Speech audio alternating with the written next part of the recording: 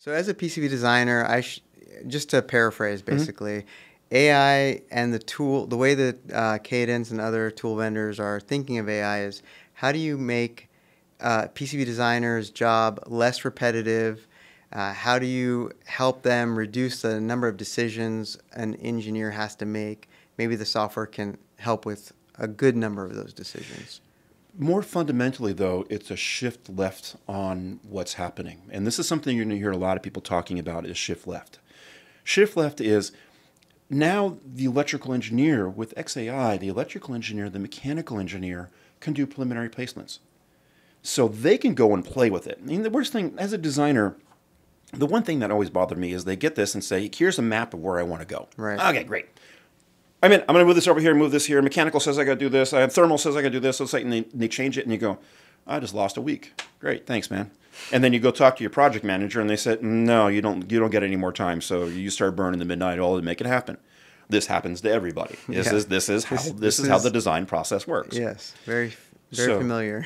Yeah. So what ends up happening with XAI and with the placement tools is you can have the electrical engineer placing things, looking at it, going, I like how this flows. No, I want to move this here. No, I want that here. Mechanical can look at it. Thermal can look at it. A whole bunch of other people can look at it, and they go, here we go. Here's the design, and they can play with the form factor of the board. Hey, I got to make it a little bit wider, narrower, thinner, whatever you want to do with it. They go, this fits. This works. You can do form, fit, function. Okay, this is about 70 to 80% of the design. This is where we want to flow. Now you give it to the PCB designer. They've already gone through all of the decisions on, like, mechanical says, no, I got to put this 600 millimeter hole in the middle of your 500 millimeter board. I'm being facetious there, but yeah, Sure. You get the idea. Yeah. But now they have all of that put in there, and you're starting from a point that is much more, you're starting from a point that's a lot better. So you're saying, so what you just described, I want to dive deeper into that because I don't know if I understood it.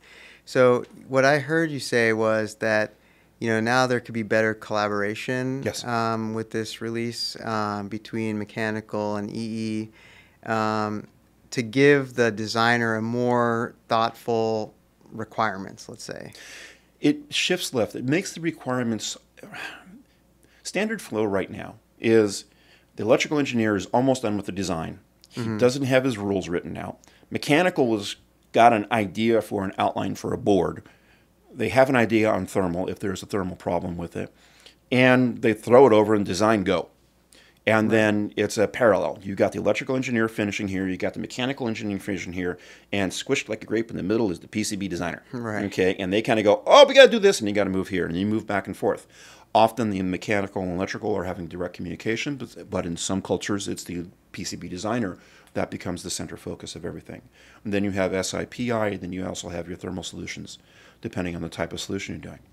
So what this is doing is this is tightening it up because the placement on this is fast. I mean, you go from 16 hours to hour, 2 hours. It's very rapid on how it's moving. So you can do 20, 30 different iterations and look at it and play with it and come up with creative ways of doing things. It's shifting the amount of energy left. It also is forcing you to put in rules early. It's forcing you to think about your thermal solutions, your mechanical solutions early.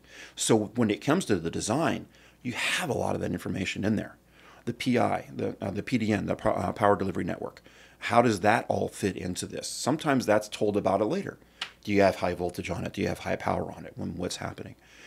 By having that defined earlier, it really helps the designers be more efficient. It allows us to be more creative in our solutions to everything. I mean, like I said in the very beginning, is we're always struggling. The PCB design is basically it's a three-dimensional puzzle that is limited by manufacturing, time, and physics. Physics, I will bump up against the edge and play on that edge as much as I can. Time, well, depends on how much I buy how much my project manager actually lets me go get away with. And manufacturing is when I'm always talking to you guys going, hey, Right. what can I really do with this? So from your perspective, this is fascinating, and can't wait to see what Cadence comes up with. And